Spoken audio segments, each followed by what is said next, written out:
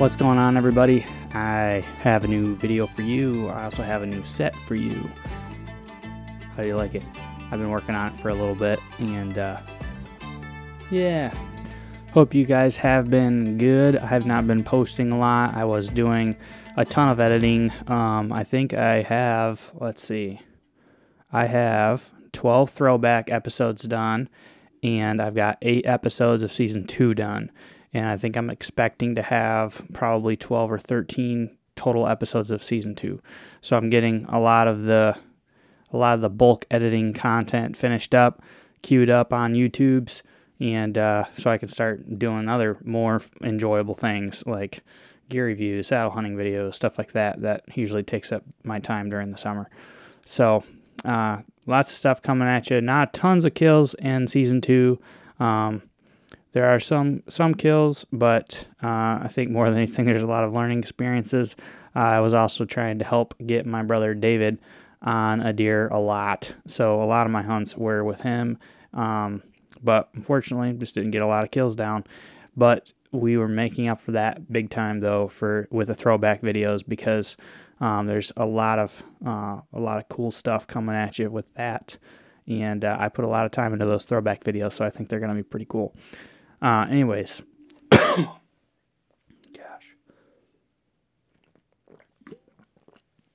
if I sound short on breath, it's because I am.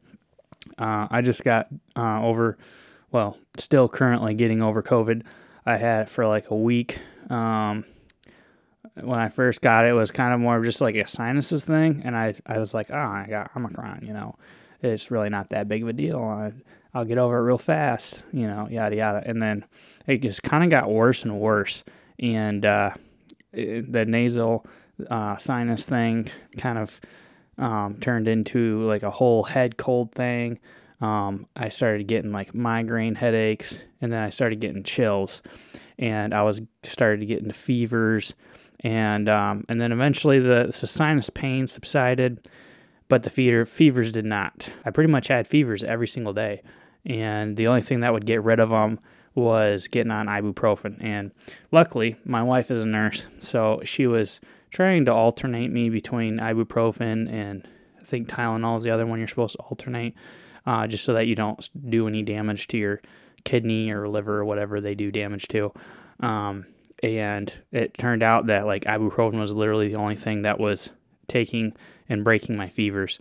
And so she was constantly like getting up in the middle of the night, checking on me, being an awesome wife, pretty much. You know, there was not a time where I had a fever that she was like, you know, like she was like throwing freezing cold wet washcloths on my back and on my forehead, and just, you know, like breaking my fevers every single time I was having them, which I was grateful for a while.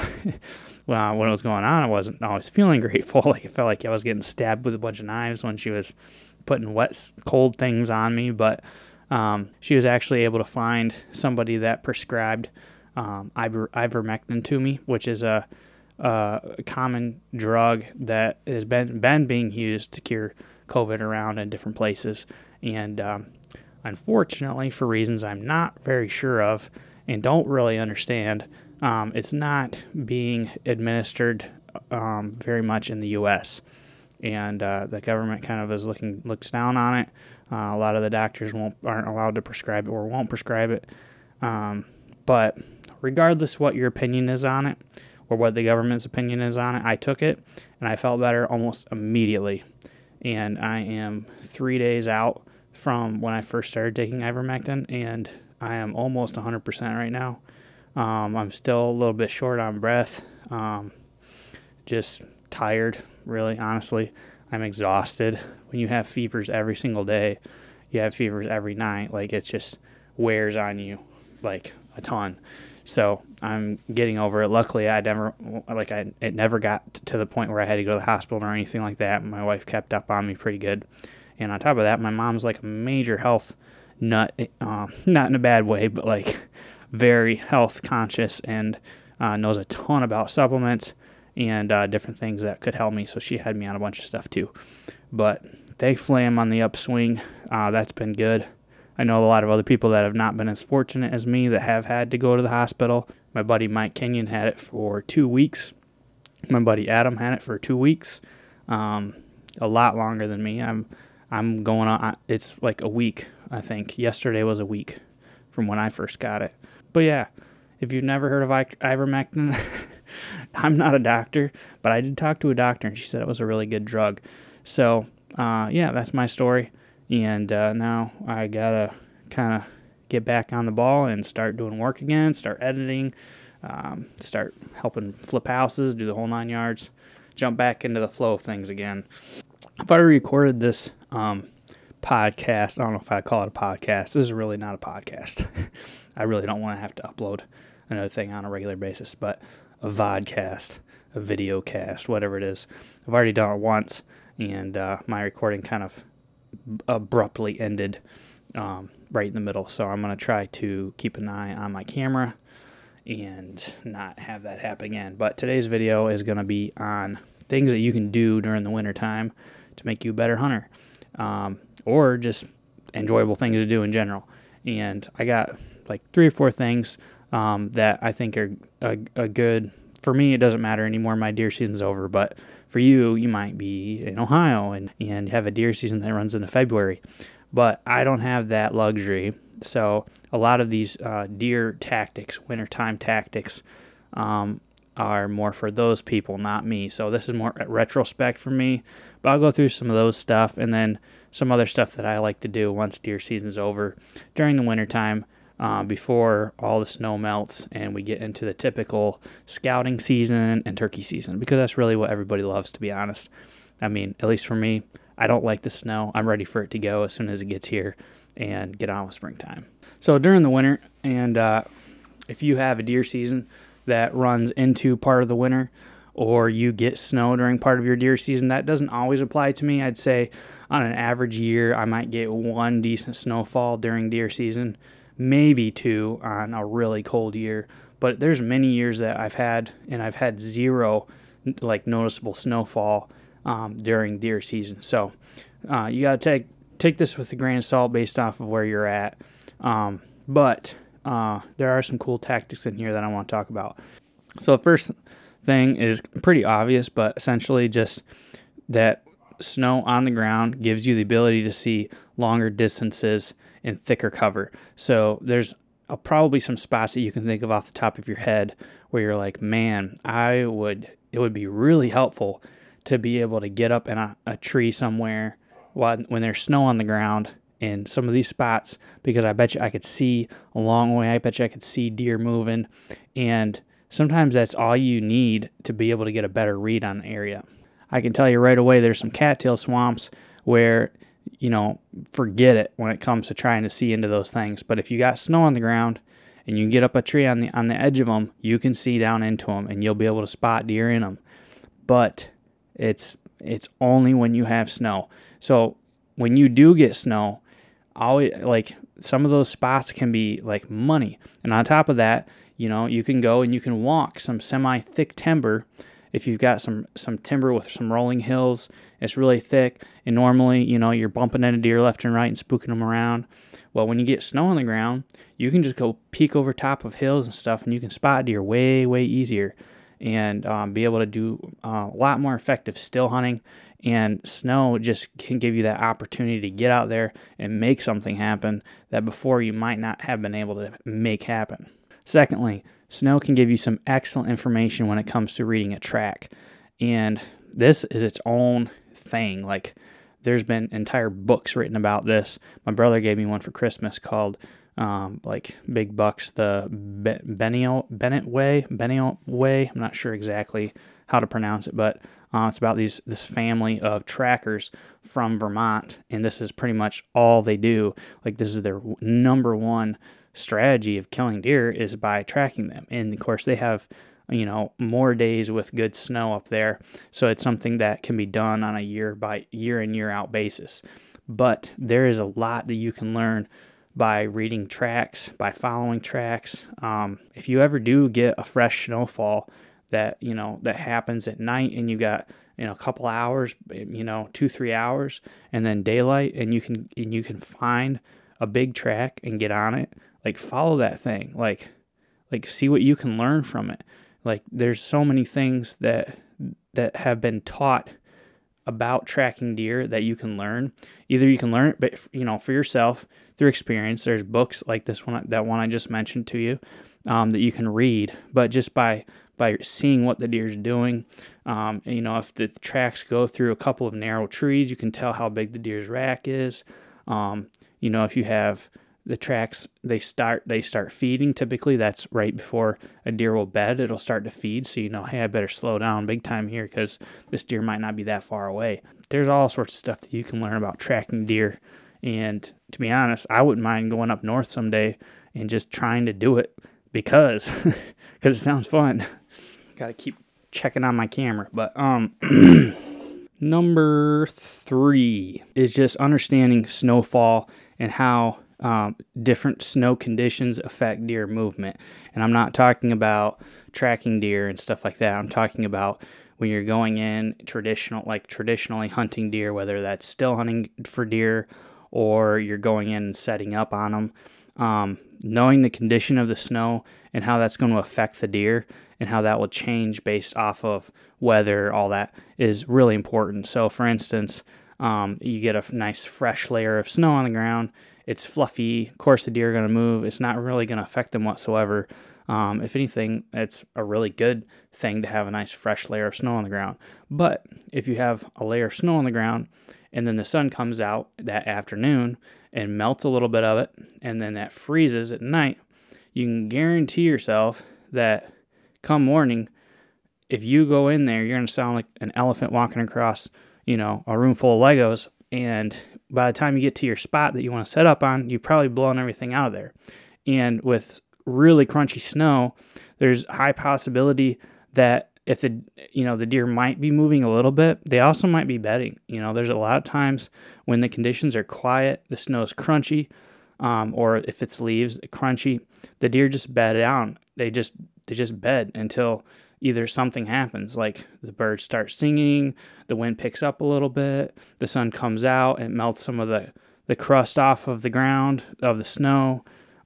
Something has to happen to push them to move, and so because they feel comfortable. I always think of deer as being like little self-conscious creatures where they just can't, they're not going to be that one little guy making all this noise and knowing everybody can hear them. Like, they won't do that. They have to feel safe. They have to feel like they can hear what's going on, but then predators can't hear them walking around very well. So always keep that in mind when you're just checking the weather and the conditions before you go out and set up on deer in the winter. And then number 4, super obvious, but super important, deer drives. Deer drives in the winter are usually way more effective than just deer drives normally because you can see better. I mean, there's a lot of times where deer can skirt past you, and unless there's snow, if there is snow, you can see them. But there's so many times I can't tell you how many times I've tried to do deer drives, and I know a deer skirted past me, and I just couldn't quite tell what it was. I couldn't quite tell where it went. It's just deer blend in very well. So when you have a nice layer of snow on the ground and your standers are up in elevated spots, like, you can really see what's going on a whole lot better when there's snow on the ground. I can tell you of multiple different stories of fun deer drive experiences that we've had. One time my brother was up in a stand and we pushed a group of 3 does to him, and he literally dropped each of them in their tracks, just one after another, just boom, boom, boom, and they just stood there. And that was really crazy. Never seen that happen before. And then, I think we've shot, a couple, 2 different times. I think we've probably taken some deer on snow deer drives, and it's a lot of fun. Oh, I just got a picture of a buck. My one trail camera that's still working. He's not a big deer, but he's a public land deer. Nice little 8-point. He'll probably be pretty good next year. So that's what I've got when it comes to deer hunting winter tips. But here, deer season's over. So one of the things that I love to do once deer season over is I pack up all the deer stuff, put it away, and I get out the small game stuff, and I polish off my squirrel rifles.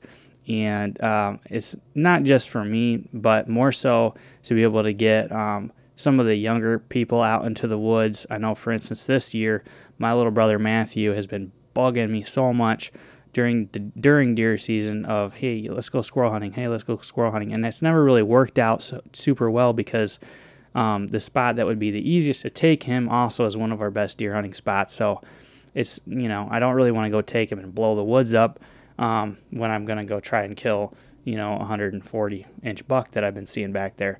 So a lot of times once deer season's over, I get back there, I get my squirrel guns, and I go take them out. And this year we did just that pretty much. It was on a frigid day, absolutely freezing. I think it was in the teens. The temperature was, and the wind chill was below zero for sure. And I went out there, shot my gun a little bit, and it was so freezing cold that my clip was jamming every single time I wanted to reload.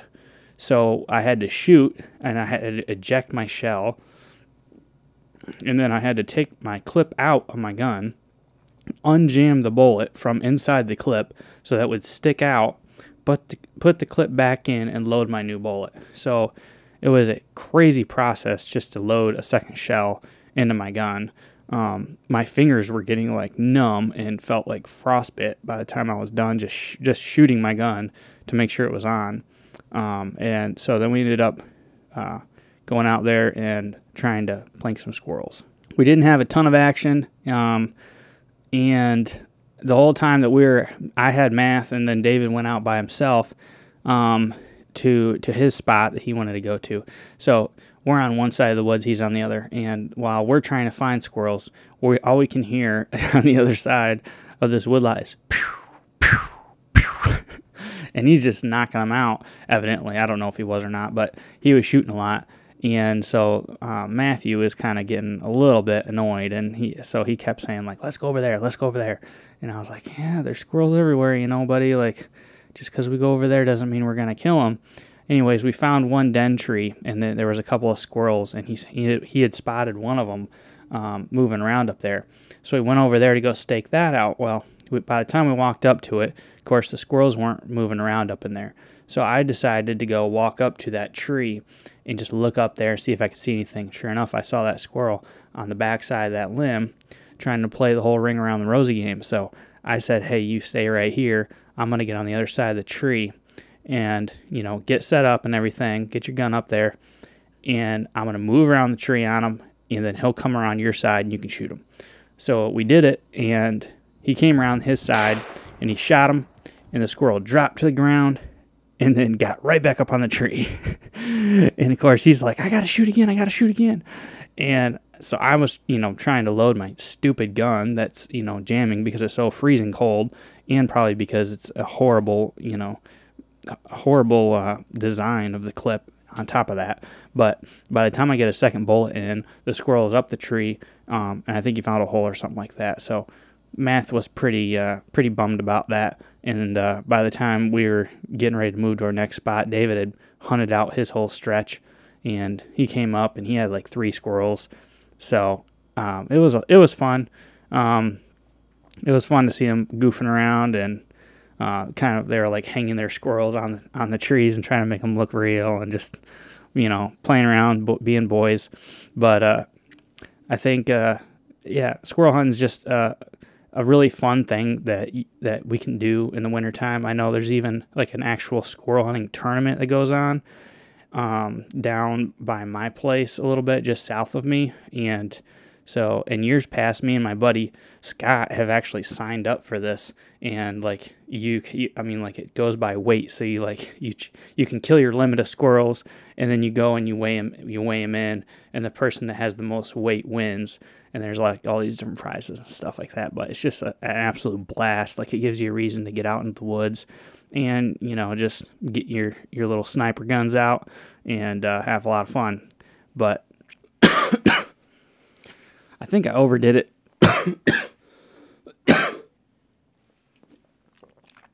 I think I overdid it when I went out in the when I was squirreling with my brothers this past time because of just how freaking cold it was.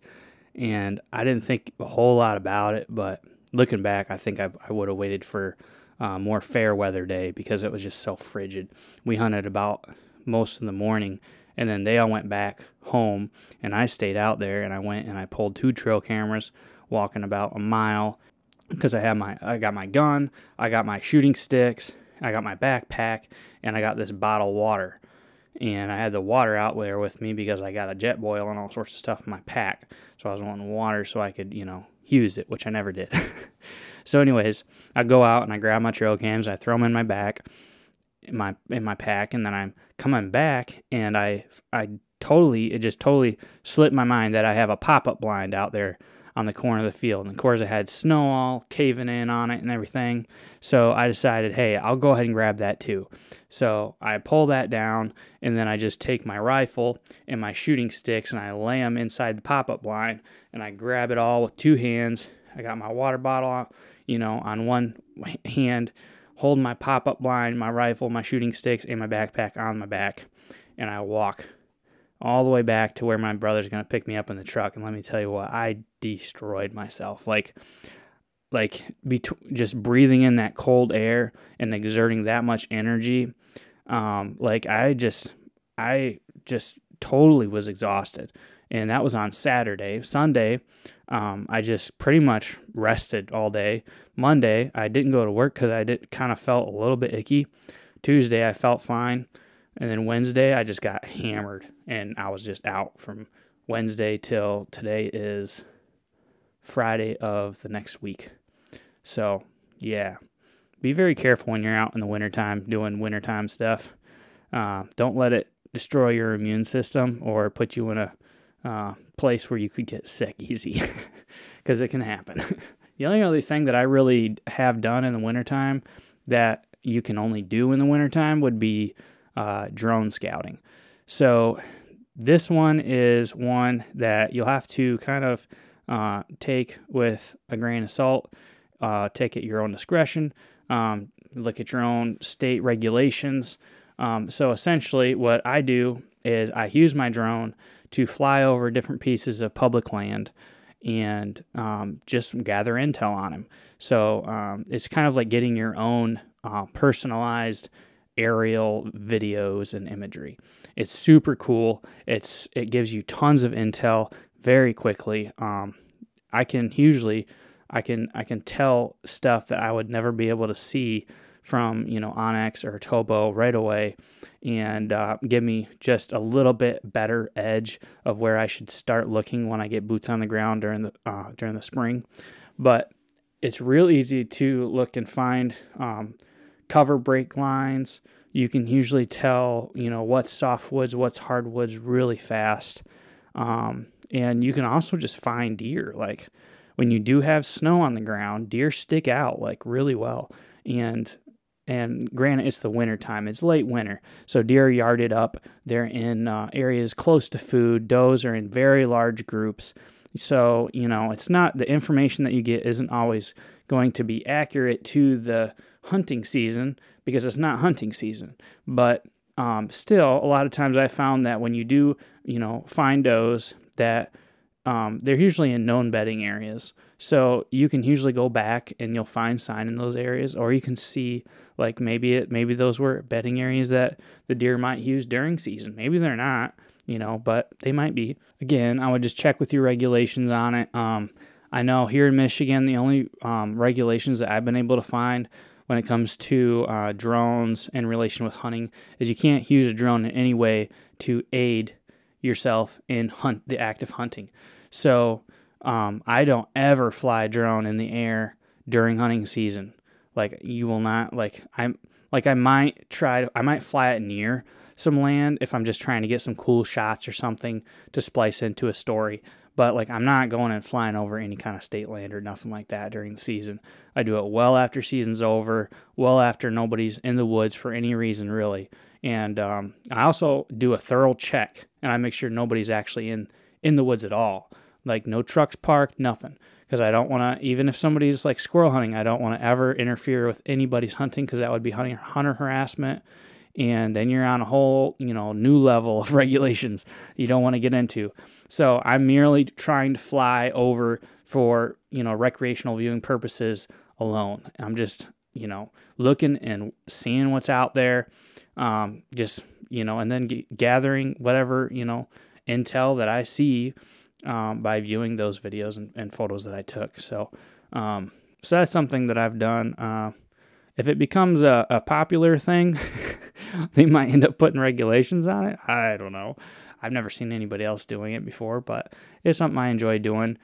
Be careful, though, because if you fly your drone on a day that's too cold or the dew point's too high, what can happen is that you can get condensation that will develop on the wiring on the inside of your drone. And then if you get it above a certain level, the temperature can change drastically. So like it could be like 30 degrees down, by you, and then be like way freaking colder once you get up higher. And so you gotta be real careful when you start getting real high in the air.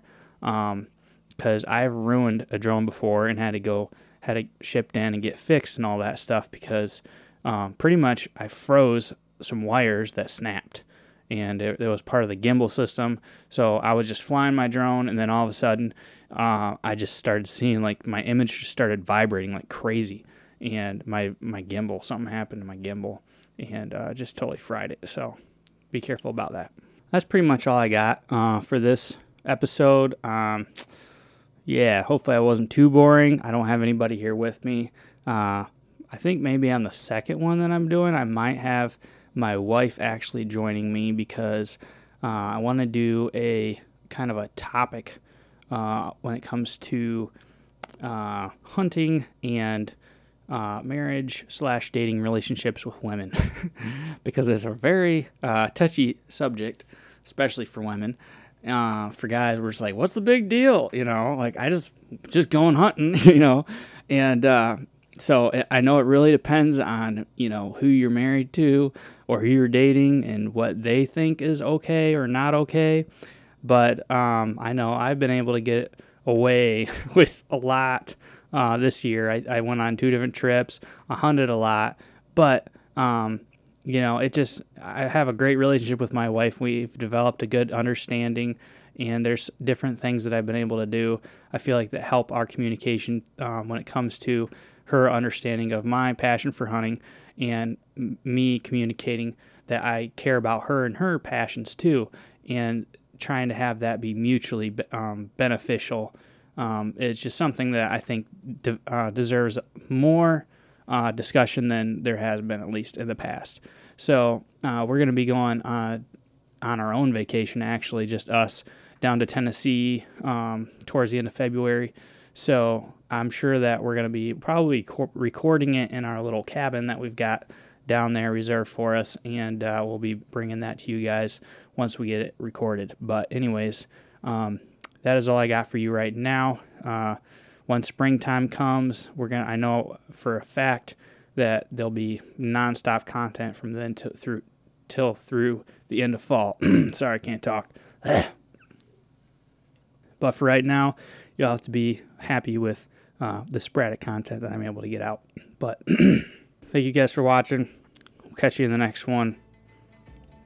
Enjoy winter. Spring's coming. It's almost there. It's almost here. You can do it. Just hold on. Just keep looking at the new equipment that's coming out. YouTube some more ATA videos, guys. Of course, if you don't live in Michigan, you're probably like, that's fine. It's fine. It's fine. But here in Michigan, it's like battleship gray day every day. And it sucks. I'm tired of it. But that's all I got. Catch you later.